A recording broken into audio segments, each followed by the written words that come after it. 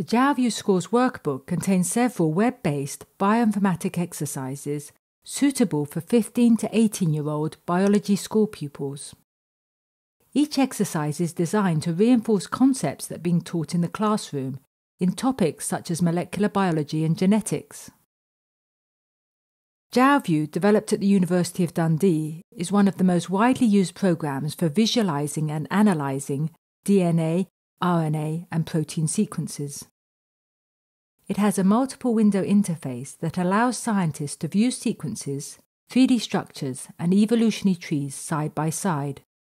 It also has a number of tools for aligning and analyzing data. All the materials required to run the exercises are available on the school's webpage on the Jalview website. The URL is shown on the screen. Clicking on the View the School's Workbook link in Section 1 opens the workbook. The instructions are arranged in 2 columns.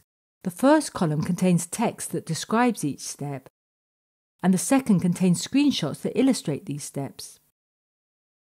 The workbook also contains additional supporting information and questions. We have tried to make the exercises in the workbook as easy to run as possible. For example, each exercise starts by clicking a link. This launches Jalview in an adjacent web browser, reads in the files, and opens the 3D structure viewer as appropriate. All that is needed is a computer with a web browser and internet access. As Jalview opens within a web browser, no software has to be downloaded. In Exercise 1, sequences of DNA are viewed alongside the 3D structure. The structure viewer is interactive, so the double helix can be rotated and zoomed. The windows are linked, so colouring the base in the sequence will also colour the base in the structure. When a nucleotide base is selected on the sequence, its location on the structure is visible. In Exercise 2, a split-frame view of Jalview opens. This views the DNA sequence of a gene alongside the protein product that it codes. Placing the mouse cursor on an amino acid residue in the protein sequence will highlight the codons in the DNA that codes for that specific amino acid. RNA can also be viewed. In Exercise 3, a riboswitch mRNA sequence is viewed alongside its 3D structure. Proteins with a range of different biological functions are also studied, allowing pupils to investigate how protein structure affects biological function.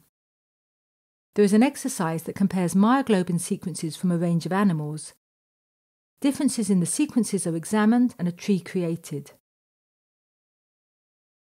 The final set of exercises focuses on how mutations in the genome can cause disease. First, the DNA sequence of the gene that is linked to sickle cell anemia is studied, and the exons and introns identified. The next exercise focuses on the single nucleotide mutation in the coding DNA responsible for sickle cell anemia. Its impact on the beta-globin protein is investigated, and the location of the mutation on the haemoglobin protein determined. As pupils work through the exercises, they gradually develop the skills required to run Jalview, allowing them to investigate these molecules independently. The end of the workbook contains some supplementary advanced exercises where pupils read the protein sequences from public biological databases such as the Protein Data Bank. In this exercise, opening the 3D viewer is a little tricky as it involves context menus. The position of the mouse is important when opening context menus. The cursor should be placed on the name of the sequence before right-clicking the mouse. Then select 3D structure data from the menu options. Please do visit the school's webpage and try some of the exercises for yourself.